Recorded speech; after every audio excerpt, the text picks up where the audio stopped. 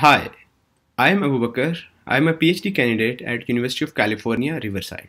I will present our work on zero-shot slot filling. This work was done in a collaboration with Fuad, Jamour and my PhD advisor, Professor Vagelis, Hristidis. Before I talk about zero-shot slot filling and our model, let us understand what slot filling is. When you interact with any conversational AI system, especially goal-oriented ones, such as Google Assistant, the system tries to fulfill your request. For the system to do that, it needs to extract your request parameters, or in other words, slot values. For example, if you say, I would like to book a table at 8 Immortals restaurant in San Francisco for 5:30 p.m. today for 6 people. 8 Immortals restaurant is the restaurant name. San Francisco is the name of the city where restaurant is located.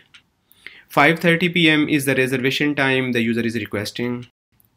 Today is the reservation day.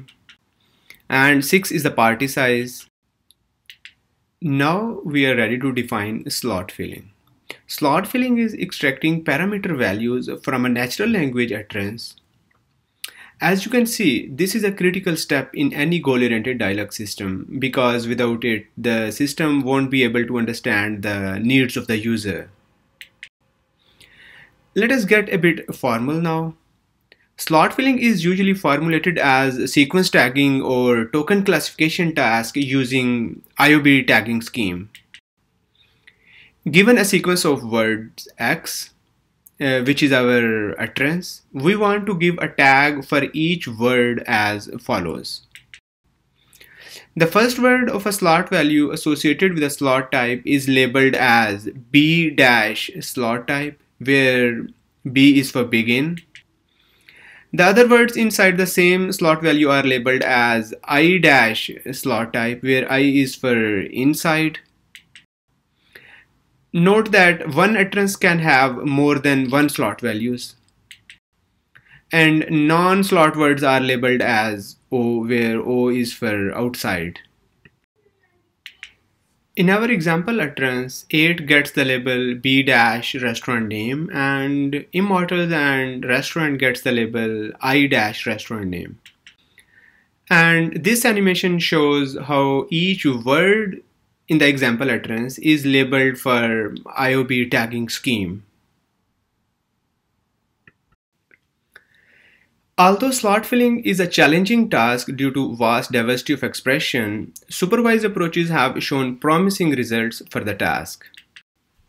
However, supervised methods rely on the critical assumption that the training and test set are drawn from the same underlying distribution.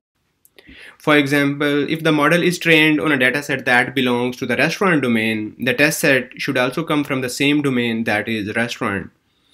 And this is also true for the supervised models that are trained on multi-domain datasets. However, such models are likely to result in significantly poor performance when confronted with new domains that were never seen during training. In this case, the model would show poor performance in hotels, movies, ride-sharing domains. This setting puts an unsustainable requirement of having labeled training data for each new domain. This requirement is unsustainable because acquisition of labeled training data for each new domain is laborious and expensive. And that motivates our task of zero-shot slot filling. Zero-shot learning models promise to adapt to new unseen domains seamlessly, which is very critical for conversational AI systems to function effectively in real world. Let us now look at the challenges that face a slot filling model when confronted with utterances from a new domain. In this case, let us assume that we have a model that was trained on a restaurant domain, but our utterances after the deployment come from the ride-sharing domain. Let us look at the example utterance. Can you find a shared cab to 2042 University Avenue for 2 passengers? During training, the model has not seen any training example for slot type ride type, rider address, and number of seats. Although the model has seen similar slot type party size in restaurant domain, yet it is still challenging to detect slot value for number of seats in unseen ride-sharing domain because of the different context, which makes zero-shot slot filling task very challenging. To take on the challenge of the zero-shot slot filling task, we propose an end-to-end neural network called Leona that works in 3 steps. Step 1 leverages pre-trained NLP models to acquire domain-oblivious and context-aware features about the utterance words. These features are useful regardless of the domain and are readily available, which makes them very useful in zero-shot slot filling. Step 2 fine-tunes these semantically rich features and produces slot-independent tags. These slot-independent tags provide cues at a different granularity for the final step. Step 3 learns a generalizable context-aware similarity function between utterance words and those of the slot from seen domains and exploit the learned function in unseen domains. This step puts everything together and further contextualizes the representations for the final predictions. Now let us see each step in detail. Step 1 uses pre-trained NLP models such as POS and NER taggers and contextual word representations from pre-trained language models. Let us zoom into step 1. POS tags provide initial information on the possibility of a word being a slot value. For example, proper nouns are usually slot values. Similarly, NER taggers also provide information on specific entities. Although NER taggers provide only a few basic entity types, many, though not all, slot types can be mapped to these basic entities. Please remember that directly assigning these tags to some slot types based on some similarity function would produce very low recall. That's why we use these tags only as initial cues. Language models are pre-trained on huge corpus of text in unsupervised fashion and provide rich contextual representations for utterance words. POS tags, NER tags, and contextual word embeddings form very powerful initialization features for the slot filling task because these features do not depend on any domain and are readily available for unseen domains even. Step 2 uses these features to initialize the embedding layer. Embedding layer uses a 2-layer highway network to combine these features. Then bidirectional LSTM network is used to capture temporal interactions between input words. And CRF layer is used to predict IOB tags irrespective of the slot type. Unlike previous work that uses these IOB tags to predict final slot types, we use these predictions as hints for next step. And these hints are a lot better than the ones we got from step 1. Step 3 uses slot-independent tags and utterance-encoded representations to predict slot-specific tags. Specifically, we use utterance and slot encodings to compute a similarity matrix, A, that captures similarity between utterance words and slot. Cell JK in matrix A is computed using this equation. Now let us parse this equation. H represents utterance encoding and H subscript colon J is the jth column vector of the utterance that essentially represents encoding of the jth word in the utterance. Similarly, U represents slot encoding and U subscript colon K represents the kth column vector of the slot encoding. And alpha is a trainable similarity function that can be thought of as a multi-layer perceptron that captures the similarity between jth utterance word and kth slot word. Similarly, the whole matrix A can be computed.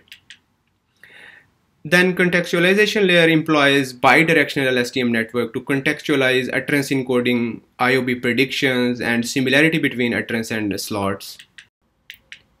Then another CRF layer predicts tags for the given slot type. This step is repeated for every relevant slot, and their predictions are combined to have the final predictions for the utterance. To summarize, our proposed model Leona works in 3 steps. Step 1 acquires domain oblivious features. Step 2 fine-tunes these features and produces slot-independent tags. And finally, step 3 employs a similarity function and generates slot-specific tags. To validate that our proposed model works well, we trained on all the domains in a dataset except one that is unseen during training and is used for testing. I will elaborate on this in a second. And used F1 score as the main metric. We experimented on 4 different public datasets, including ACD, which has over 188k utterances across 20 domains and 240 slots. Here I am presenting results of our model and the best competing model from ACL 2020 on a subset of domains from SGD dataset. Before you read these numbers, let us understand what they mean in more detail. To elaborate on the setup, when we test on buses domain, the model is trained on everything other than buses domain, the zero-shot setting. When we test on calendar domain, the model is trained on everything other than calendar domain. And this step is repeated for every single domain: events, flights, music, and so on. The main takeaway from this result is that our model outperforms the other state-of-the-art models on every single domain. And this performance is consistent across all other datasets in a wide range of experimental setups. We have several other interesting experimental setups and their analysis in our paper, such as results on seen and unseen slot types, and varying the percentages of seen and unseen domains. And we train models on one full dataset and test on all other datasets. But for these results, you will need to see the paper. With the availability of the powerful pre-trained NLP models, it is highly critical to show whether our custom layers are doing something useful or not. To highlight the role of each step in our model, I present the results of ablation study conducted on our model on multi-VOS and SGD datasets, which are challenging datasets. If we just use step 2 from our model and assign slot-independent tags to the nearest slot type based on some similarity function such as cosine similarity, we get results that are as good as the previous method. However, if we also incorporate step 1, we get improvement on all the dataset that is enough to get better than the previous state of the art. Similarly, if we just use step 3 of our model, that is almost as good as we had combined step 1 and step 2. But can we do better? Yes. If we employ step 2 and step 3, we see a significant improvement which highlights that cues from step 2 are critical. Can we do even better? Once more, yes. When all the components are put together, we can observe the best results, which is consistent across all the dataset, every single domain. To summarize, our model Leona works in 3 steps. Step 1 employs pre-trained NLP models to acquire domain-oblivious features. Step 2 fine-tunes these features and predicts slot-independent tags. Step 3 exploits a learned similarity function to predict slot-specific tags. And our proposed approach outperforms existing methods consistently on all 4 public datasets in a wide range of experimental setups. We are further exploring whether pre-trained NLP models can boost the performance of other zero-shot tasks. All the related code and datasets are available on this GitHub repository. With that, I conclude my talk and looking forward to the QA session.